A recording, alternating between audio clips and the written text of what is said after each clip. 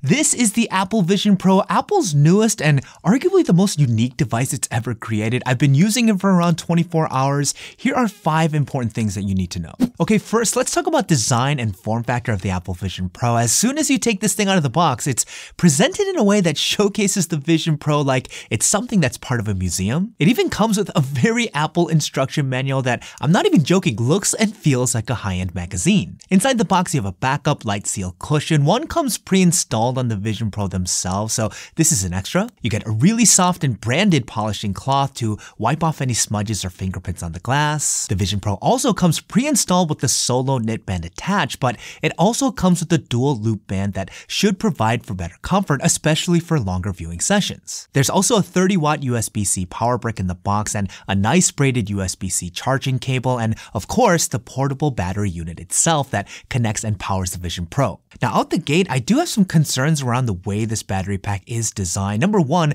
it's a wired connection. I would have much preferred something like a USB Type-C connection that's detachable. Over time, if the cable on this thing starts to fray and gets damaged, you're pretty much toast, as the Vision Pro won't be able to power on without it. Also, the proprietary connector here that connects to the Vision Pro, you have to put it in a very specific way and it actually locks in. And look, I get why Apple probably did this, but I was hoping for something more like a strong MagSafe connection, mainly because once everything is in, if someone accidentally gets in the way of this cable while you're moving around or something, it's very likely that something is going to break. Now, when it comes to the Vision Pro itself, as to be expected, it's a super well put together high quality device, premium through and through. The seal that connects to the main unit connects magnetically, as well as the seal cushion itself, which is great, but you're going to want to make sure that you are careful not to pick up the Vision Pro in this area because it's heavy enough to where the magnetic connection could detach, and trust me, you're not going to want to drop this thing. Putting on the Vision Pro is easy to do. The Solo Knit band has this adjustable knob on the side that you use to tighten and loosen your fit as needed, and it works really well.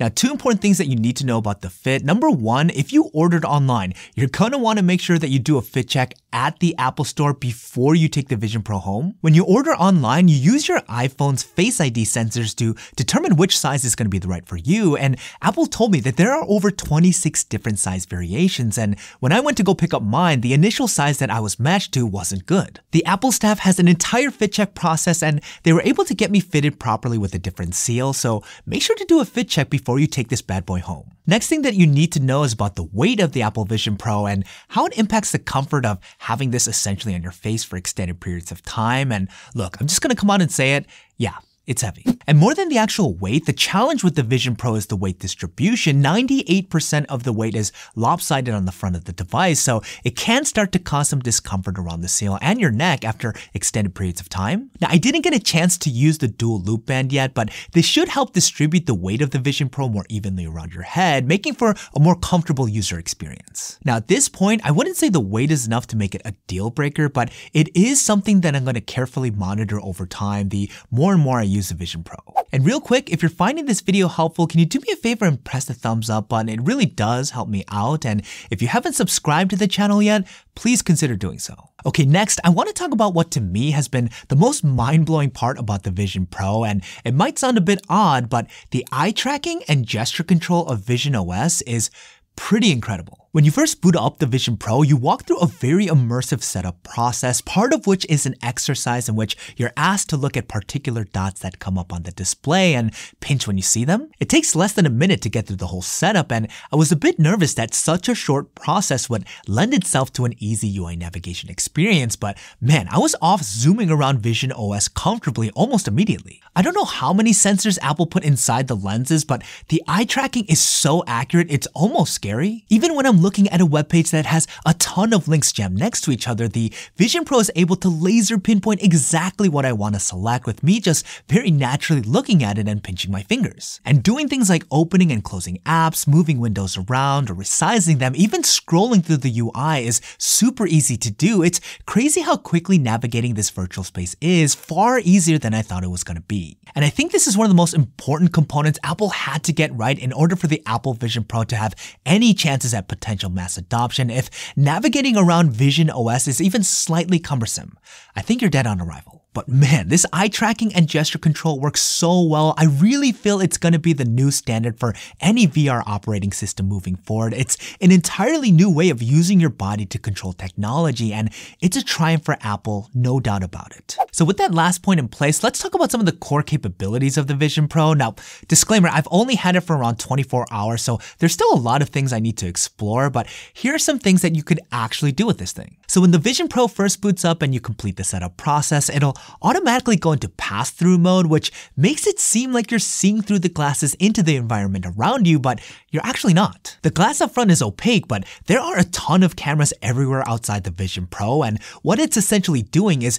using the cameras to capture the outside world around you and then instantly feeding that information back to the micro OLED panels your eyes are looking at to kind of give you the illusion of seeing through the glasses. The real impressive thing here is that there is near zero latency between the feed. When you put your hands up and move them around, the response time is so real world, it's kind of a mind job to understand that you're not actually seeing through the glasses. Now, the quickest way to be reminded of that is to go into one of the fully virtual spaces the Vision Pro has. They call it environments. You just turn the digital crown all the way over and it'll take you into a hyper-realistic, crazy immersive virtual environment that really makes it feel like you are somewhere else. Now, the Vision Pro does come with some pre-installed apps that Apple users are going to be quite familiar with, such as Safari, Messages, the Notes app, etc. In many ways, Vision OS kind of feels like you have a MacBook and an iPad embedded on your face, but with the caveat being that you're not limited to any size of a screen. Having this virtual canvas allows you to have multiple apps open and spaced out however you want in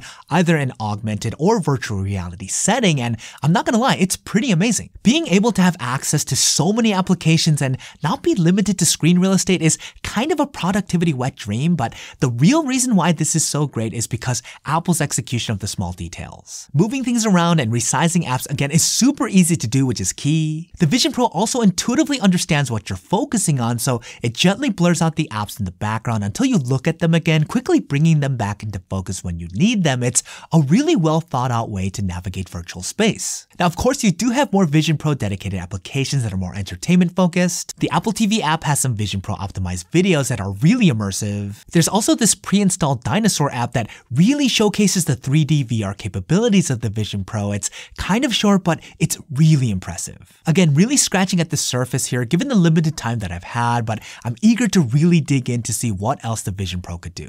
Now, as incredible and downright mind-blowing some components of the Vision Pro are, it does have some limitations that are not exactly hard to see. I think the first thing to bring up is the battery pack here. On a full charge, it can go around 2 hours, which isn't the longest amount of time, especially if you want to watch a movie or a basketball game or something. Now, you can tether the battery pack into the included wall adapter and have essentially infinite power, but at the cost of being able to freely move around. I mean, you could also daisy chain the battery pack to another portable battery pack via the USB-C connection, but you're going to need some serious pocket space to carry all that juice around with you. The Vision Pro also does not have native app support from some of the biggest players in the game like YouTube, Netflix, and Spotify, which is a major disappointment. Now, this may change over time, especially if the Vision Pro becomes quite popular, but there are some clear limits with the app selection at this current time. And that brings me to my last point, is the Apple Vision Pro worth it? And the short answer is no, absolutely not. The base model of the Vision Pro costs an insane $3,500 US. That is a crazy amount of money to spend on a piece of tech that is